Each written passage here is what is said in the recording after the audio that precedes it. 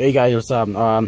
Today I'm going to be installing my intake manifold, pour it out, polish, and I just got the gaskets today, so that's why it took me a while to start doing this. So I'm going to compare the poured in polish to my stock ones I have right here. So yeah, the first thing I need to do is to take out the intake right here.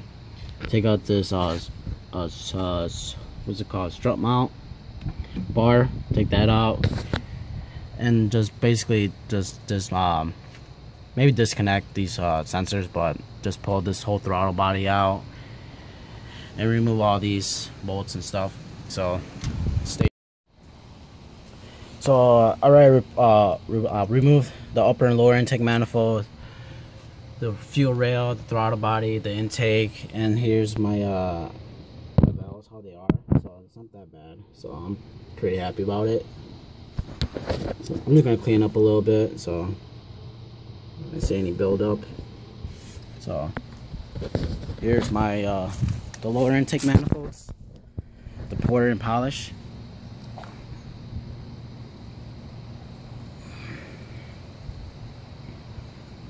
Versus the OEM factory manifold.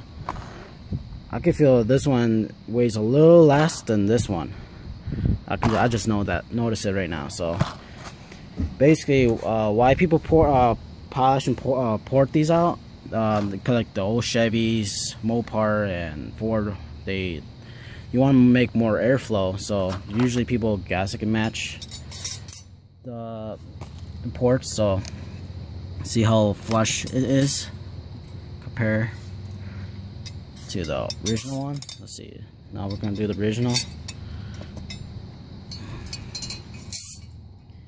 See, it's not that flush, so it's gonna restrict flow. So the main reason why people pour in polish is, it's like, imagine two rivers. You got river B and river A.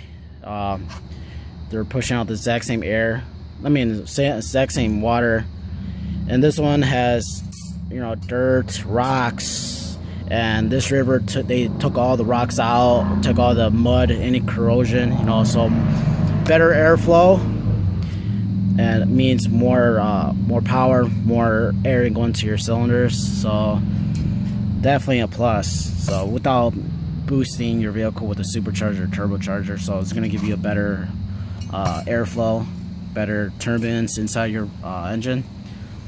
So yeah, stay tuned.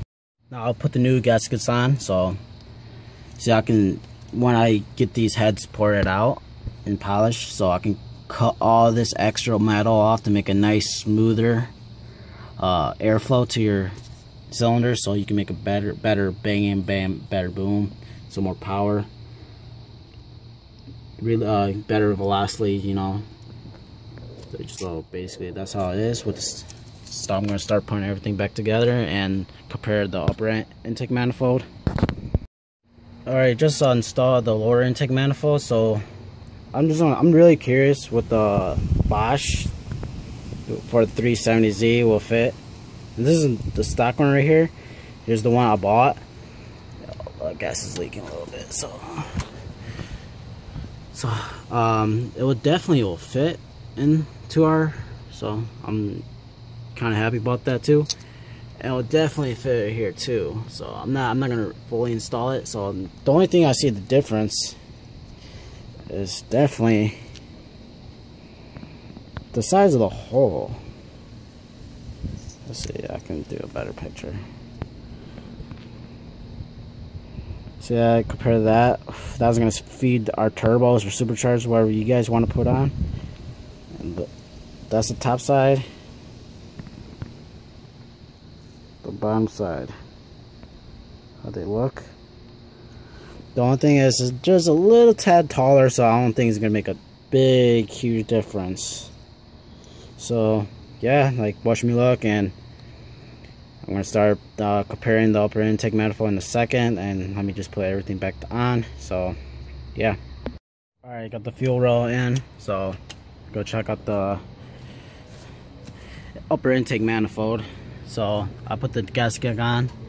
So basically it's close on the import, the new one, and see how the big difference it is. I'll try to make it close as possible.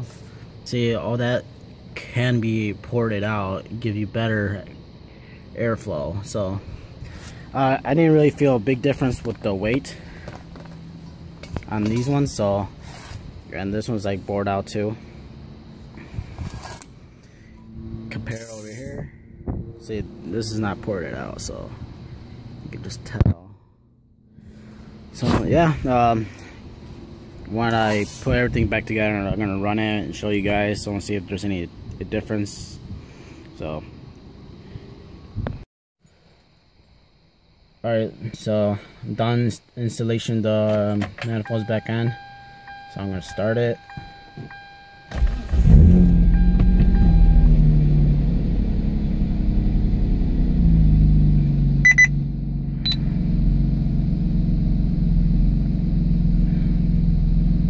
My wideband's a little high to 15 because usually it's like around 14, but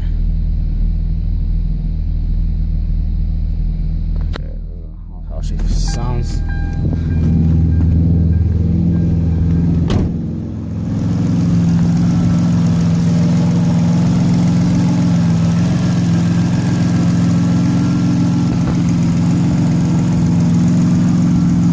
I'm gonna do a little rev.